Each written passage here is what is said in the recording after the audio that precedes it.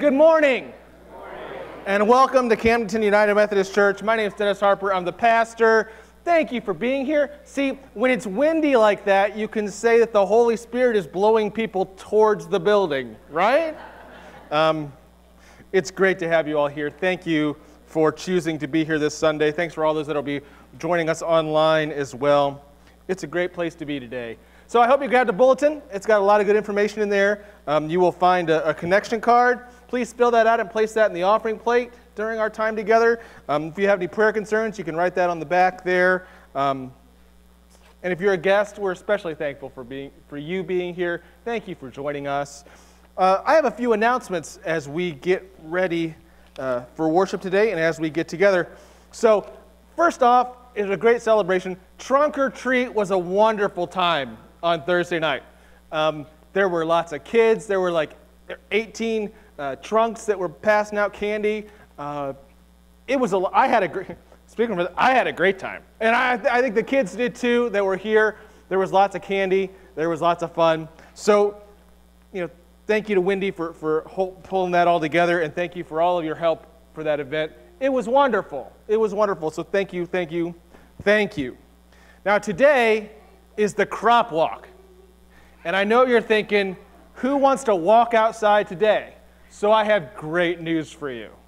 The crop walk is at 2 o'clock, and it's no longer at the high school track because you've already walked outside today. You know what that would be like. So we have moved it into the gym at Community Christian Church at 2 o'clock. So guess what? You now have less excuses to not go than you did earlier today. But no, I hope you can join us for that. It's at 2 o'clock. It makes a difference asking for donations to help with hunger worldwide, but also we're also helping a local agency here, and it's Share the Harvest. So if you can come to the walk, you can bring some canned goods, you can make some donations, and you can walk to try to just remind us that we have resources to help those across the globe who struggle with hunger. So I hope you can join us at 2 o'clock. It'll be a lot of fun. We are doing it with 2 other churches here in town, with Community Christian and also with Our Savior's Lutheran. So it's an ecumenical event. It's wonderful. Hope you can join us at 2 at Community Christian in their building. Let's see.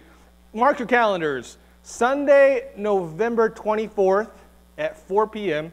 is a community Thanksgiving service that's going to be at Community Christian. And I don't remember, it's a community service, and I'm helping I don't know what I'm doing. I don't think you have to listen to me preach again. I don't think so. But I'll be there, and I hope you can be there too as we gather with other Christians in our community to just celebrate Thanksgiving there on the 24th. And also, there's something else coming up that weekend here at the church. Marlene, what else is going on that weekend? I'm just going to walk over here. I have a big voice, so don't worry about it. First of all, I've got good news and bad news. What do you want first? Bad news? Right. I can stand it that way anytime. The bad news is you only have 50 days of Christmas, and you got a lot of shopping to do. So the good news is, you got to get your mood. Good news is we have our Christmas bazaar on November 23rd. We have a lot of little elves I see here that have helped us make a lot of items. We have a display table out here with a few. We have about 500 items. If you add it all together, we've been working since the end of April. So please come out. It's 9 to 3. You're going to be bugged by me probably every Sunday, and I'm going to be asking for volunteers to help us do things. Plus, there's going to be food this year. Sloppy joes, potato chips, lunch in the afternoon, in the morning, and then have coffee and donuts. So start thinking Christmas, because we can buy for everybody, including a pastor if you want. If you want, My birthday is in January,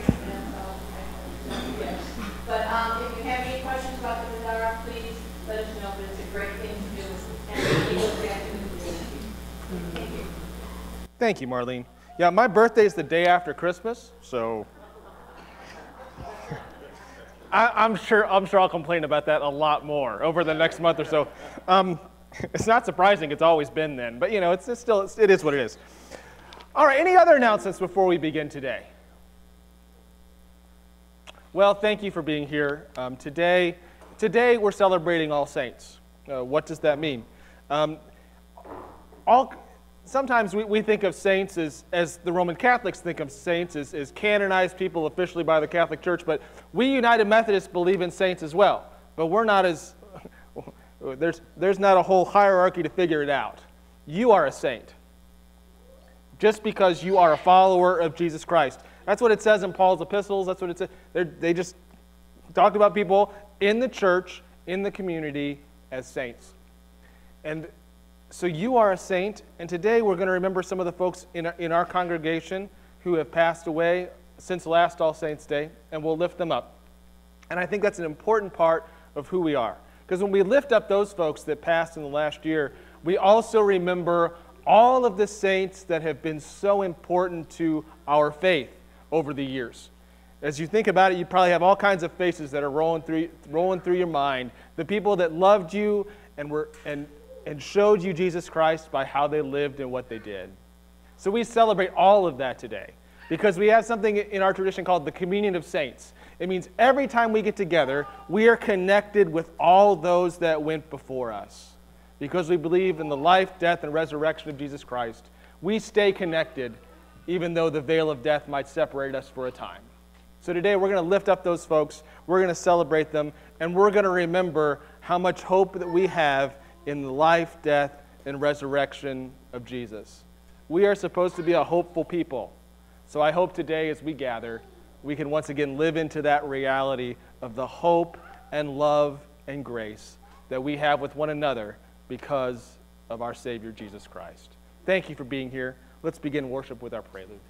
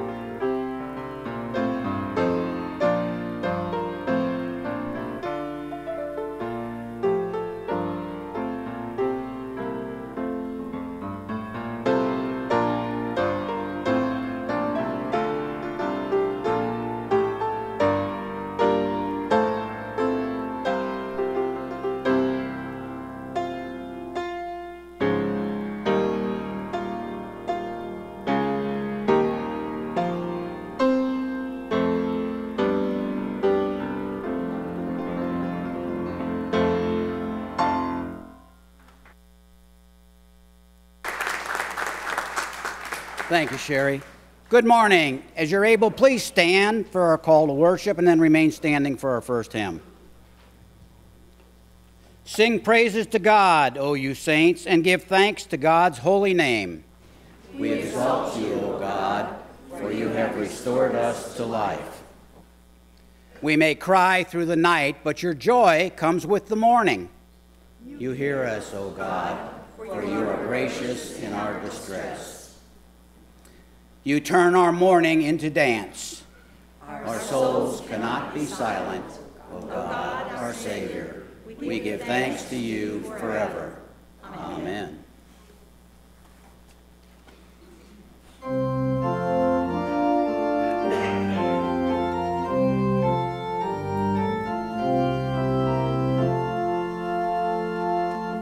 Come, let us join our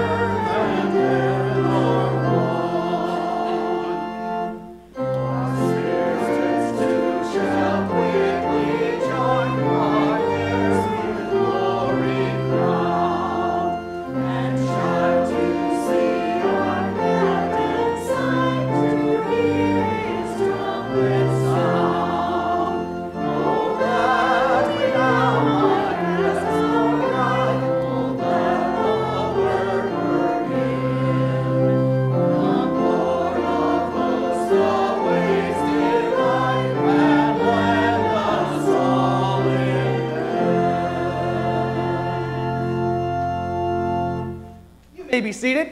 And I'd like to invite anybody who'd like to come forward for children's time, come on up, meet you at the step right there.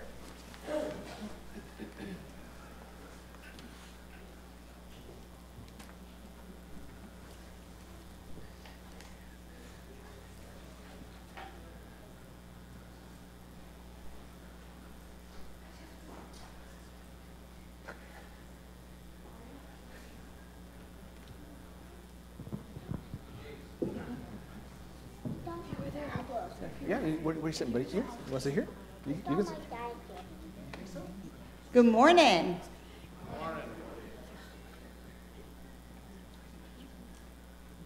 Good morning. Good morning. Good morning, guys. Hi, sweetheart.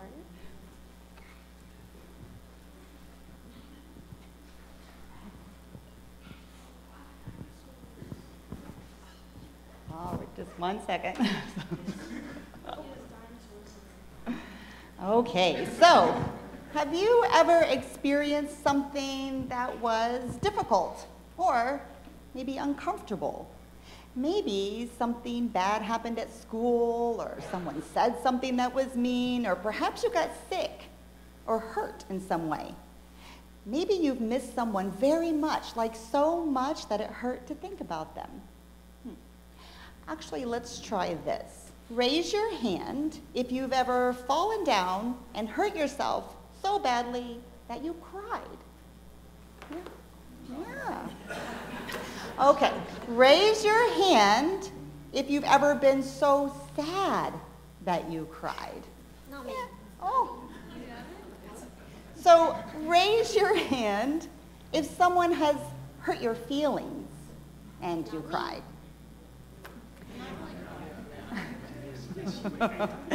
And raise your hand if you've ever cried because someone else was sad and crying.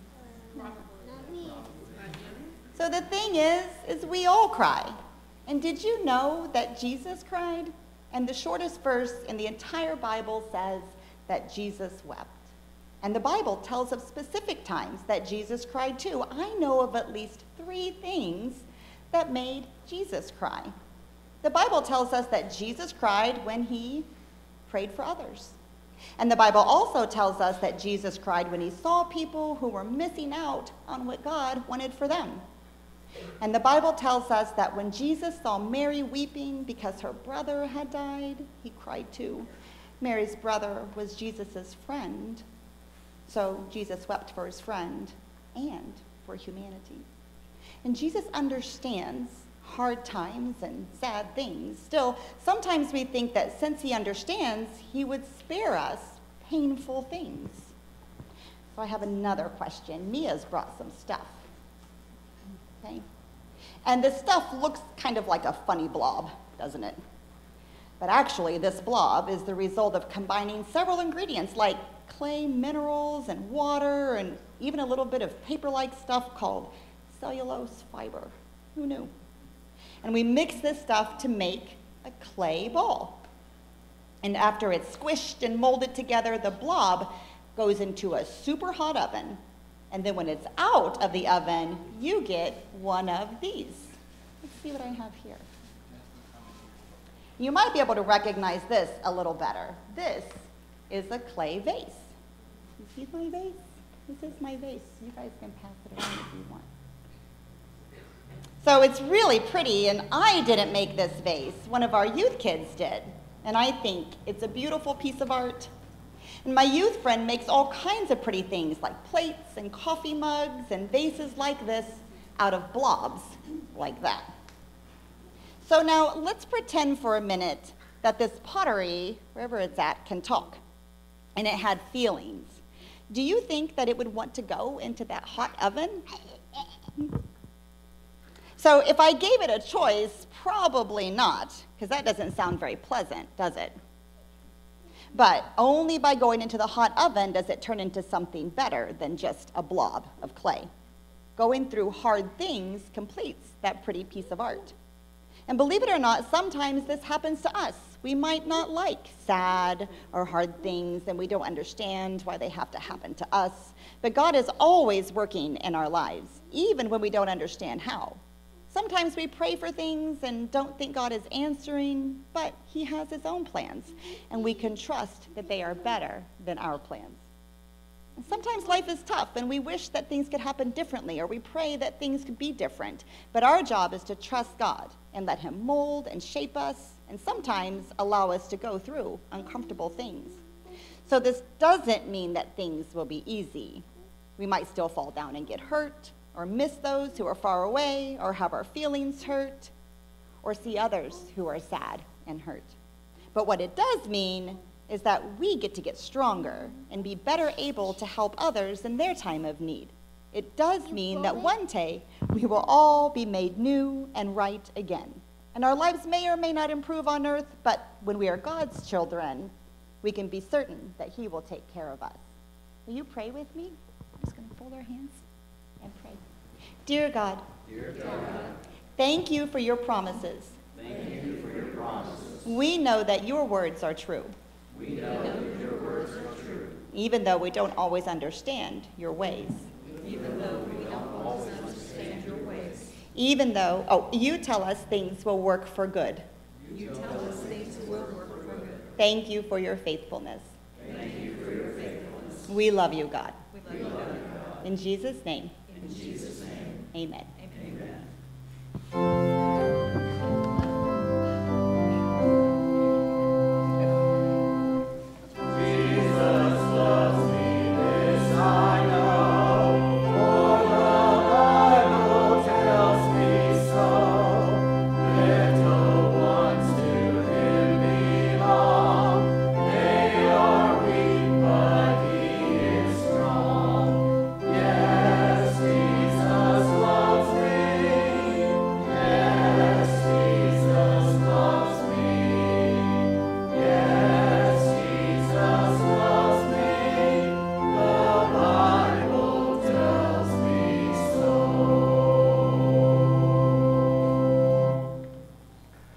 How does it make you feel when you know someone is praying for you?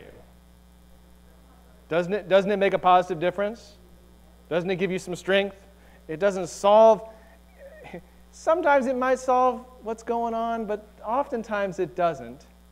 But it reminds us that we're not alone and that people love us, and whatever we're facing, we face it together. So that's one of the reasons that we pray together every Sunday.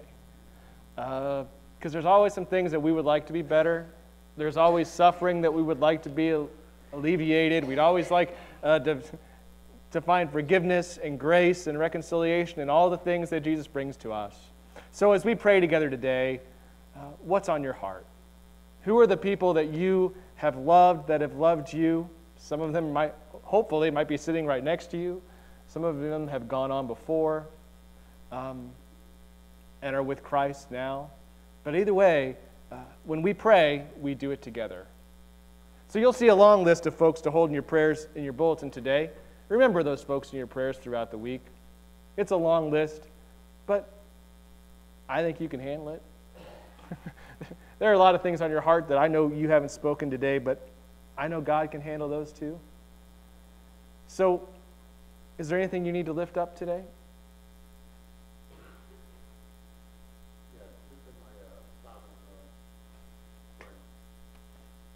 Let's lift up Frank today. He's really under the weather with sinuses. Okay, so Frank's got a really bad sinus infection probably, Yeah. and that's no fun. So we I want to have lift. to try to get him to the doctor. Pray for that. God be with you, Janet. So please remember Frank's short today. Yes. I just Tim, as I told you before, has a brain cancer. And the blessings are that he's not going to be cured, but he's so well right now. We went to see him, and he's running, jogging, hiking now, doing all the things he's always wanted to do for as long as he can do it. And I just thank all of you guys for helping him do that. I mean, he's doing well, he's happy, he's working, and he has a wonderful family, so. Great. Patty just lists up a celebration of Pat's son Tim, who has a brain tumor. But right now, he's doing well and is able to enjoy his life and his family. And they just had a great visit with him a couple weeks ago. So that's just a joy. Thank you for sharing that today. Well, I hope that you can remember this last week was great with Trunk or Treat and all the kids and families that were here for it.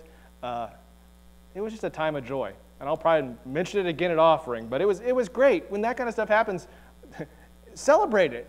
It's great stuff. So I hope whatever you're facing today, you know that you're not alone, that Christ is with you, that we're with you, and that we get to be a blessing to the world. It's a wonderful privilege and responsibility. So God loves you, and so do we. Let's go to God in prayer. Oh, gracious and loving God, we thank you for your loving embrace. So often we find that embrace in the people around us. And sometimes we don't. So Lord, we ask for your forgiveness for the times that we have not opened our arms wide to others as you do to us.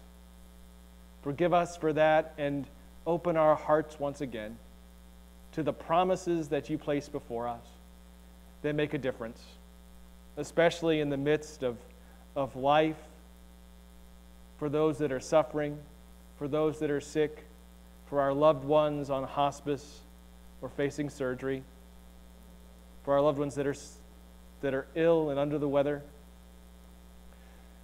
But Lord, push us out beyond those that are closest to us, that we might also have compassion and longing for healing and wholeness to our community and to our world. Lord, in the midst of war and uncertainty and disagreement, Lord, we lift up our country and we pray for peace across the globe.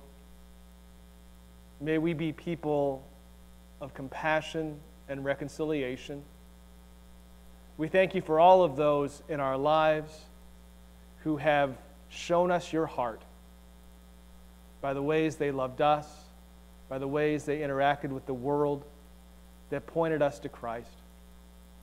So, Lord, we thank you for all the saints that worship with us right now. So, Lord, be with us today. Remind us that we are yours, that you love us, and we have the privilege to love others through you. We pray all of this in the name of Jesus Christ. Amen.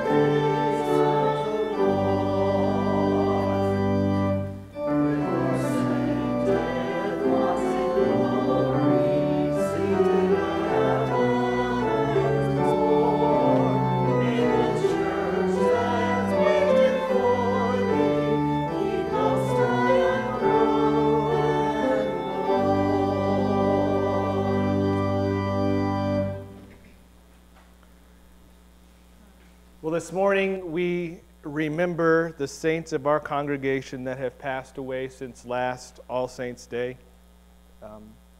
Since I am new around here, sadly I was not able to know all of these folks, but I am sure that many of you do.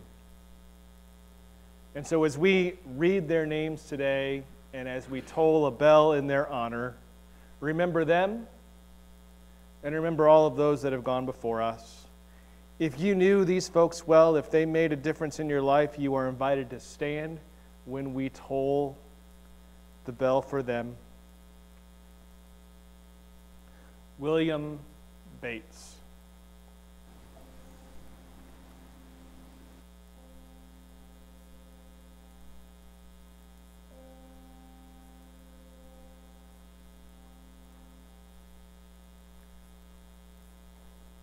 Maxine Seiler.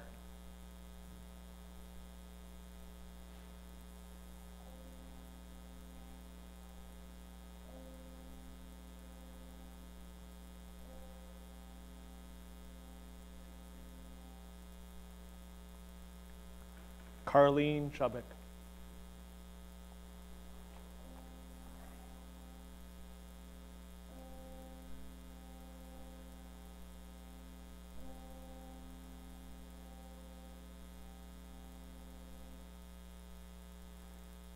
Daryl Walden.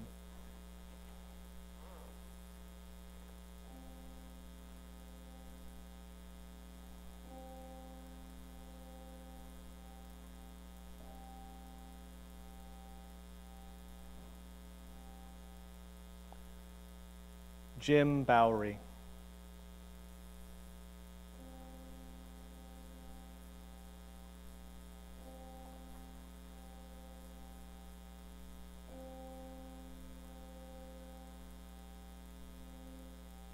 And now we toll just for those who have loved us and now find their rest in the Lord.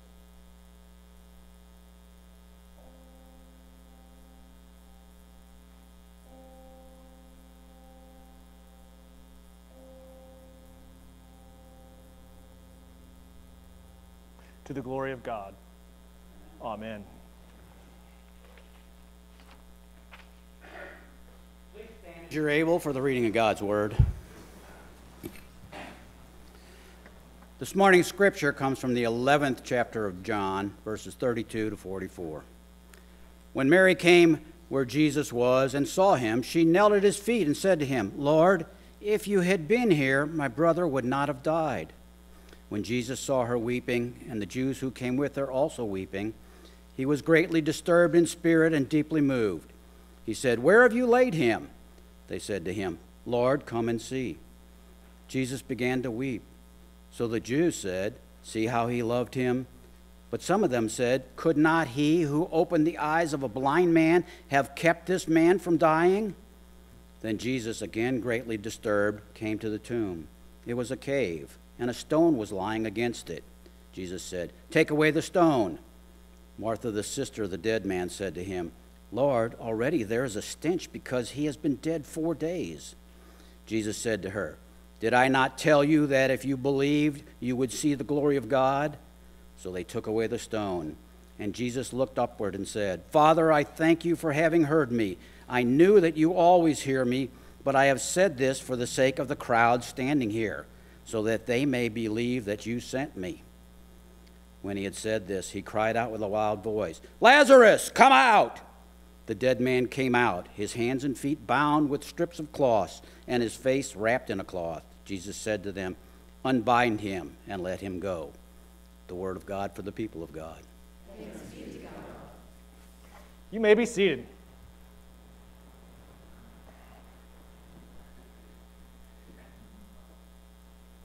The raising of Lazarus. It's a very emotional story, isn't it? And we didn't read quite everything that was there in John 11 about it. We kind of jumped in right at the not quite the beginning. It's strange because Jesus and the disciples are aware of Lazarus' illness. They've heard it. And they kind of dilly-dally getting there. They don't rush to him. And Jesus just, the disciples kind of like, why aren't we going faster? Just like, don't worry, it'll be fine. So then when he gets there, Lazarus has already died. Martha and Mary and Lazarus were close friends of Jesus. They tell him what's happened. Of course, he's already aware that Lazarus has gone to see. And Jesus, he's even like telling people when they're on their way there, he's just like, don't worry, he's just gone to sleep. So it almost feels like, yeah, is Jesus really taking this seriously? But you know he is, because when he gets there and he talks to Martha and he talks to Mary, and they even start saying, "Lord, if you had been here, he wouldn't have died." And as they are weeping and others are weeping, guess what Jesus does? He also weeps. He weeps for the loss of his friend. He weeps because of the great sadness that's around them. And I think the wonder of this story, yes, Jesus raises a man from the dead. That's a Jesus thing to do, right? You kind of expect it. Like, yeah, it's his friend. He's going to raise him from the dead. It's almost anticlimactic in a way, isn't it? Maybe that's a bit too far, but it kind of feels that way. I mean, you know what's going to happen. This is not a new story to you. I mean, pop culture, you talk about Lazarus, and you're like, oh yeah, that's when people rise from the dead. Right? So, you know what Jesus is going to do, but if he knows he's going to do it, why in the world is he weeping? I think that's what I was really thinking about this week as I was contemplating this scripture, is Jesus knows what he's going to do. He knew it while they were on the way, and yet when he gets there, he cries as much as everybody else. And he walks with them and weeps with them. And listen, Lazarus' sisters are pretty honest with Jesus. They're like, if you had just been here, Lord, this wouldn't have happened to us. And Jesus weeps and walks with them and just says, oh, but don't you believe what I've told you? Now, one of the interesting things is when Jesus goes to the tomb and tells them to roll the stone away, and don't you love Martha's response to that? When she goes, Jesus, he's been dead for 4 days. Very practical response, isn't it? He's been dead for 4 days. We should leave the stone in place. And he says, no, you guys need to move the stone. And it says that he's disturbed in spirit when they're moving that stone. And it's an interesting thing because the Greek there can almost make you sound like Jesus is mad. Do you like your Jesus mad?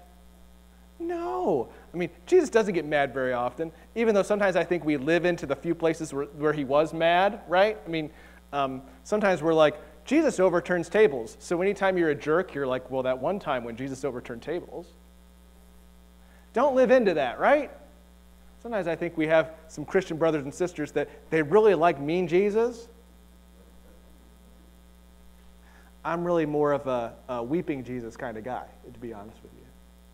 But so it's strange to me that it says the way, the translation that Dave read from today said, he was disturbed in spirit. What's that mean? Well, I'm really not completely sure, other than I think Jesus was confronted by death and didn't like it. And I kind of go, wait a second. There have been many times in my life where I have been confronted with death and difficult things, and you know what? I did not like it. Have you ever been disturbed in spirit? You never said it that way. That's a church way to say it, right? I mean, but you've been ticked, haven't you? Angry? Beside yourself? For the things that have happened? Yes, you have been. I know it. And I would say, when Jesus loses his friend Lazarus, that's exactly what he's dealing with. He's weeping, and he's angry, and he's ticked, and he doesn't like it. And so what does he do?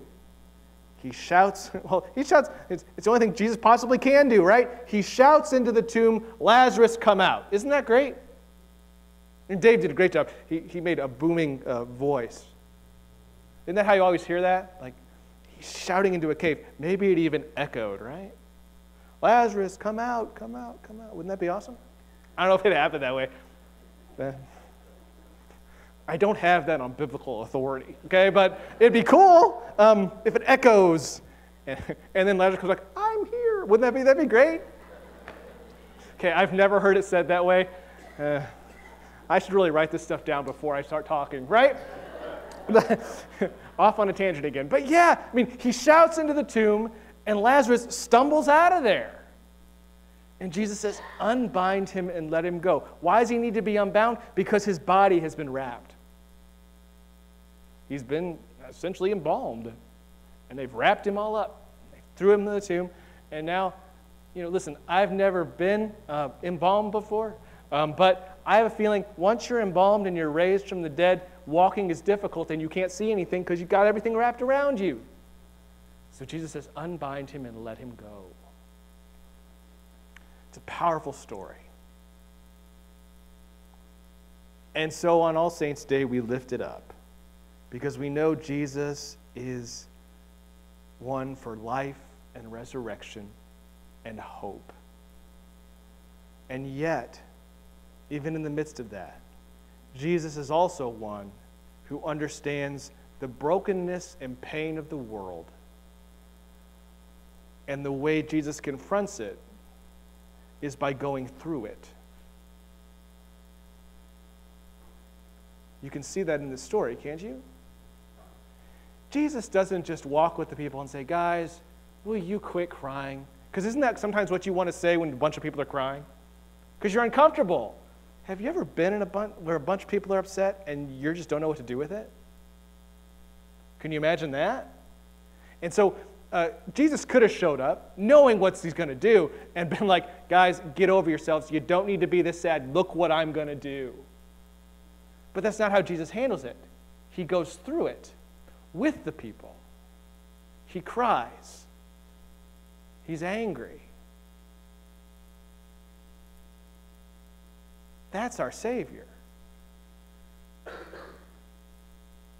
I hope your takeaway from this isn't that, well, Lazarus got raised from the dead, so why doesn't Jesus just solve all my problems just like that? Well, in the Gospel of John is the one gospel where Jesus doesn't do a whole lot of miracles. If you've ever read it all the way through, he only does a few.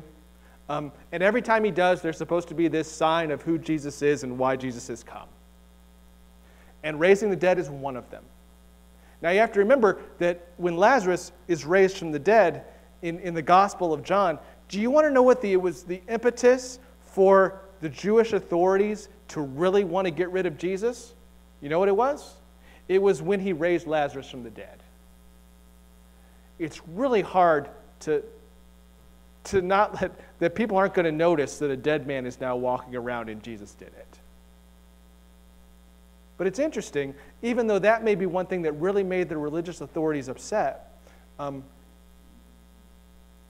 Jesus doesn't use this as some springboard to greater things. He heads to Jerusalem. It's Holy Week. He goes in, everybody's all excited, and he leaves Jerusalem carrying a cross. So remember, we have a Savior who goes through it with us. Jesus suffers and dies. God's grace is effective. God's love is effective because God understands the things that we go through. The pain, the brokenness. I think even God understands our really bad decision making. Have you ever made a bad decision that hurt other people or hurt you? Have you done that before? How many of those have you done this morning, right? I think God understands us and yet redeems us. Not by solving all those issues, but by seeing us through to the other side. Why does God do it that way? Well, I think that's the shape of our lives. You go through it and you come out on the other side. And even if you go through it and it kills you, God still sees you through it, don't you see? We lift up saints today because the resurrection from the dead is a big deal. Not just because we get to have life in heaven, which I'm sure is great. I don't know. Can you think of lots of things you want to do for eternity? I figure the first 100 years it's like, well, at least I don't have taxes anymore, right? Or you're like, death and taxes. There's no death and taxes, right? But I think that gets old after a while, doesn't it? What are you going to do for eternity? I don't know. I don't know what heaven is. It can't just be like one big slip and slide. Like I said, fun for a while, but maybe you can do it without getting strawberries and stuff. I don't know. I'm just thinking, you're like, Dennis, what do you want to do in heaven? I'm not sure. I don't know how it works. The only thing I know is because God sees us through it, heaven comes down to earth right now. And what's heaven to us? I think any time that we are loved and we realize we're not alone, where we can find forgiveness and reconciliation, where we can realize that even the death of our loved ones, it brings us to our knees, but yet God helps us to eventually be able to stand up again, that's a little piece of heaven right here on earth. When we can come together on Sunday morning and for a moment feel joy and peace in a group of people where not everybody agrees with one another. Hey, I know the election's coming up. I love you. Don't be dumb, okay? Whatever you do, just don't be dumb. Do what you feel is right, but don't be mean to the other people, okay? It looks bad for Jesus. And if we can just be a little bit more like Jesus every day, then guess what? That's a little bit of heaven that's come down to earth that we experience together. Because listen, as great as it would be that Christianity would be a solitary religion where we can just figure things out for ourselves and be okay, I'm afraid God didn't put us together that way. Now listen, sometimes I'm sick of people too, but you know what? In the end, we need each other. That's why God's grace and forgiveness and reconciliation is so important for us, because you can only make it by yourself for so long. So I don't know what heaven is like, but I know that when God's love ruminates within a group of people, there's nothing better. And so we celebrate those that have gone before us, but that have not left us behind. Isn't that good news? So, yeah, Jesus raises Lazarus from the dead. What else is he going to do? He's Jesus. But you know what? Jesus walks with us and sees us through stuff that's just as bad or worse. And we find life and hope, and we do it together. Amen to that.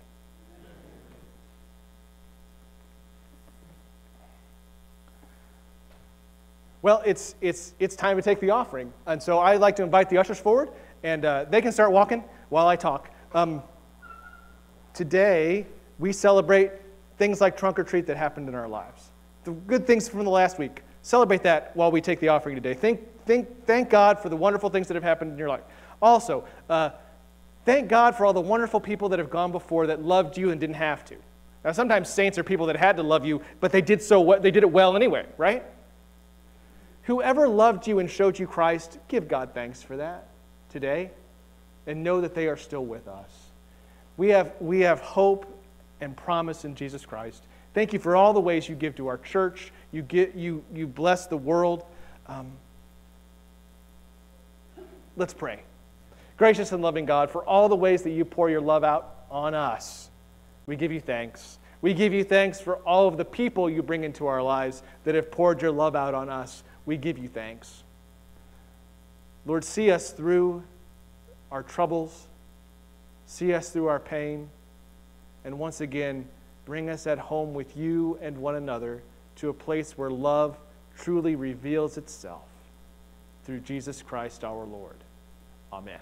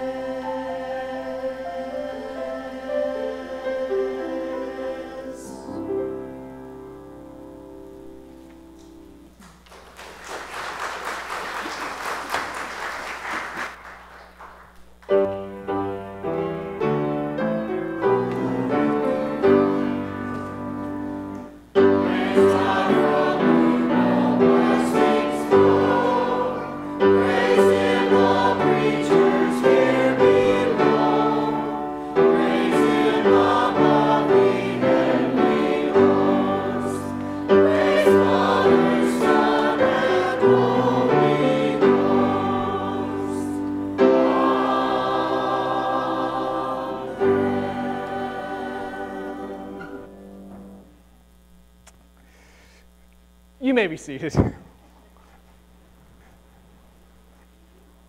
I mean, there's always this this little gnawing to see how long will they stand up if I forget to say that, but that one I really did forget to tell you. But this isn't the first time the pastors forgot to tell you to sit down, so you're okay. We're celebrating Holy Communion today, and to do that, I just want to remind you that in our United Methodist tradition, everyone is welcome to Holy Communion. You don't have to be a member of our church or United Methodist Church or really any church. We invite you forward because the grace and love of Jesus Christ is for everybody. So if you'd like to come forward, you are welcome to come forward. We have, and we have the wafers that we'll have those are gluten-free, right? And then if you don't want somebody else touching your stuff, we've got these all-in-ones, which is, it's not the best way to do communion, but it's there. And then basically what I'm saying is we're trying to live out the idea that everybody is welcome to communion by what we serve and the embrace that we give you in our church. So if you'd like to come forward for communion today, please, you are welcome here. And a reminder that, when we take Holy Communion, we remember, this is one place where we remember that not everything's right in our lives. That, we need some forgiveness. We need to refocus. We need to once again embrace the love and grace that saves us through Jesus Christ. So don't forget, in the name of Jesus Christ, you are forgiven. Don't forget that. And everybody is worthy of communion. Why? Because God says so.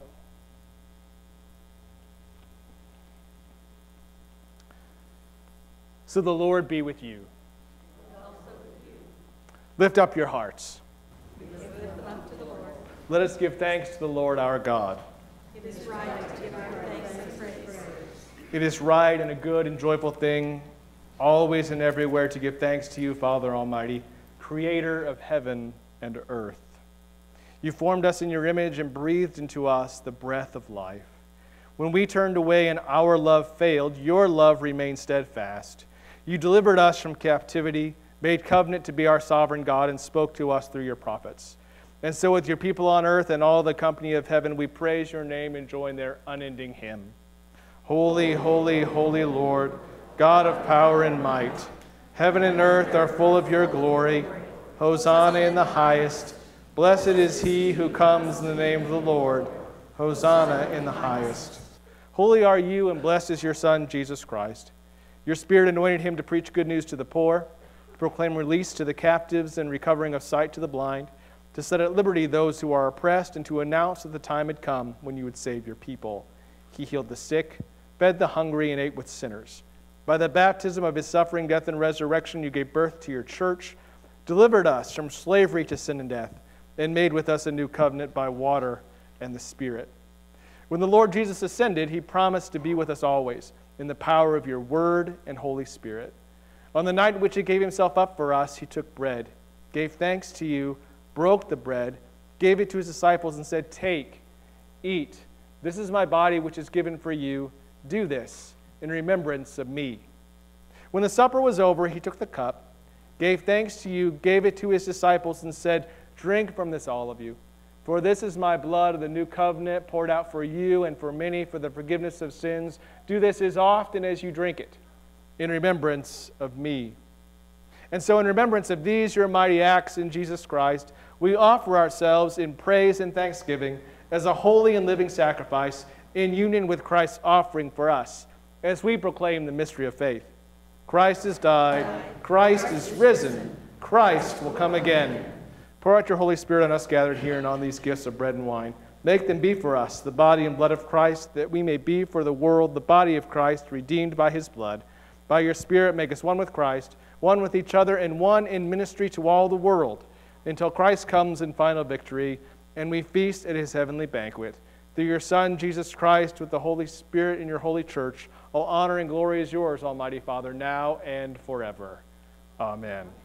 And now, with the confidence of children of God, let us pray. Our Father, who art in heaven, hallowed be thy name. Thy kingdom come, thy will be done, on earth as it is in heaven. Give us this day our daily bread, and forgive us our trespasses, as we forgive those who trespass against us.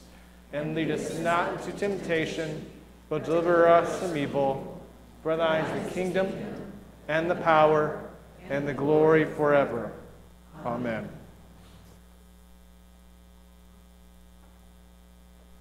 The bread of hope, which is broken for us,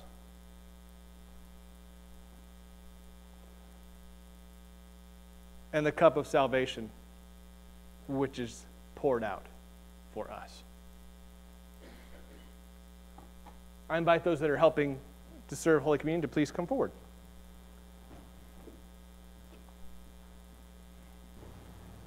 The table is prepared. Please come.